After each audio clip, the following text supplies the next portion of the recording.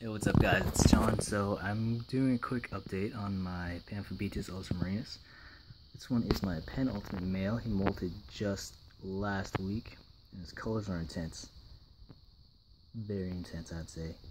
On the opposite end of this divided tank, I have the female who should be in pre-molt as well. So hopefully they'll be able to line up, and by the time he matures, she'll be ready to mate as well. So, fingers crossed.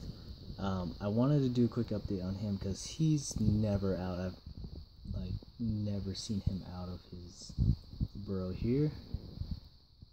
And as you can see, my hand's a little shaky. I'm kind of excited to never see him, and coupled with the fact that he is post molt and showing his colors, this is quite a sight for me.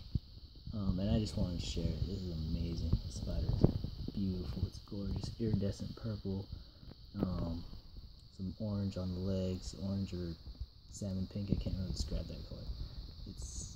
He's gorgeous, I gotta say. And the females are gorgeous as well, but not as interestingly colored as the males, which is how most Pamphobetas go, where the males are more the colorful and the females are the more dull. But yeah guys, just wanted to share. Thanks for watching.